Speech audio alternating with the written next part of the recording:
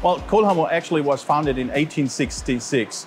And we do a transformation from a classical sheet-fed printer now to have sheet-fed printing and digital services.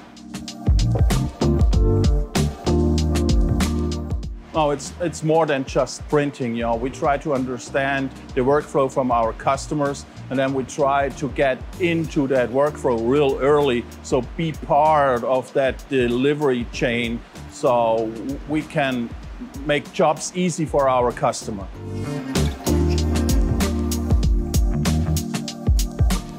The most important thing is the customer. For my opinion, you got to listen to the customer. You got to listen about their need and then find out, how can you support them.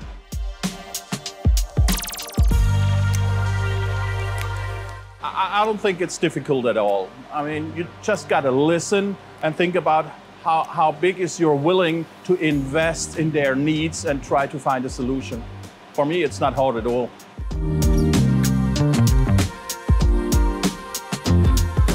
First, you got to understand what they need, and then you got to think about how can you invest in technology to solve their problems.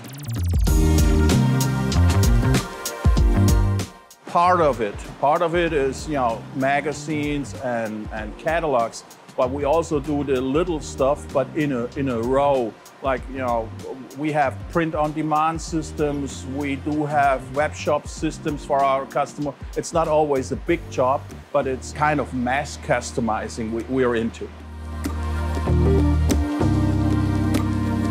We always look at the technology you can get on the market and try to pick out the best product for us to have the best solution for the customer. We have about 3 8-color presses from Heidelberg. It's all are the 106. They all have impress control. You have fast plate changes, real fast setup costs. And we do have a lot of digital printing equipment, which we newly invested. And I think that's the growing market. So we will keep investing in digital printing equipment.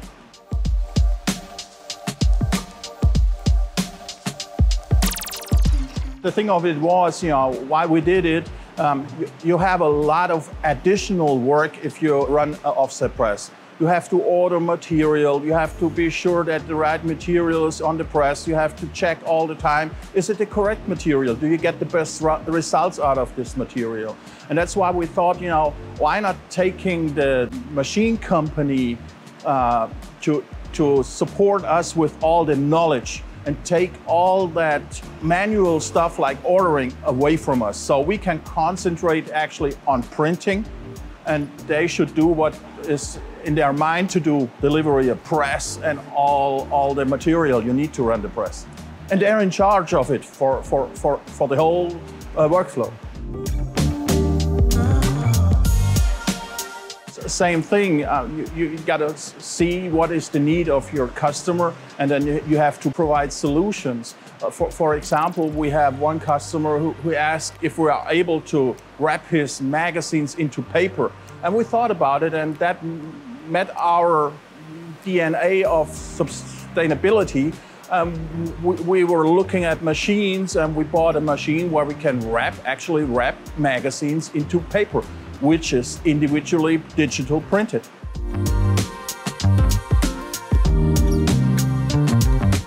One part of this product is sustainability, but the other one is to add more value to the product, because we can transport or help the customer to be more successful, because we can help them getting more advertising, more publicity, because they can put individual digital print on the front side or on the back side cover. Yeah, or we are able to print on both sides. So if you want to have a certain message for your customer, the outside can be just the top side of the magazine, and on the inside we can put a certain message, an individual message for the customer of their customer. And there's one thing we have on top of it, because we can create a certain web page and we put a QR code on that cover, so our customer is able to check how their customers like the new rap magazine.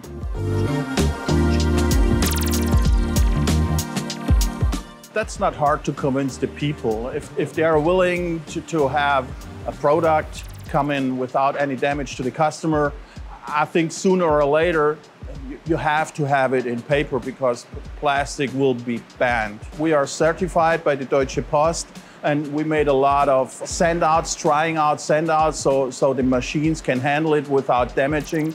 And most of the regulations in there, they're coming from our machine, right?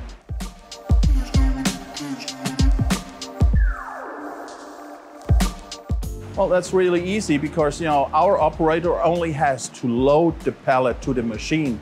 The machine does the rest, and we have CoboStacks, which do the delivery from the folded paper to a pallet. So he doesn't have to take care about taking all that material off the machine and put it on a pallet. He only has to feed it. We set up a workflow, a special certain workflow where we put special 3D codes on that printed sheet. And when we put the pile of paper into the folding machine, there's a little camera who's scanning that QR code, and then the rest is an automatic setup.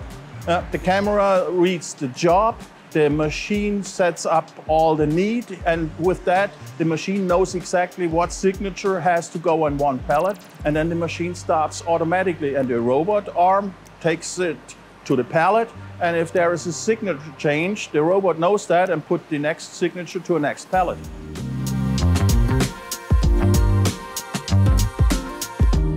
Actually, very easy because we try to get our people into this decision. And actually, what we did this time, we took the operator to the shows and let him decide what kind of machine he wants to have. So now they are happy that they don't have the hard work anymore. It's a lot better for your back. And they try to getting better and better and better because they made the decision. 100%.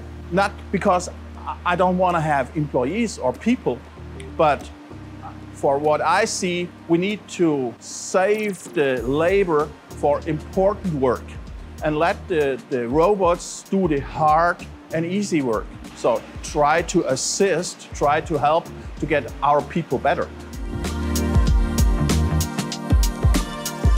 That's a big issue right now in the printing company because not too many young people are into the printing company.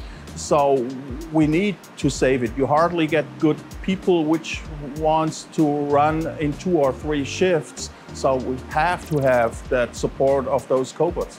Usually you have 1 worker on 1 machine. Right now we have 1 worker on 3 machines. So the labor, which is most part of it, divides it by 3.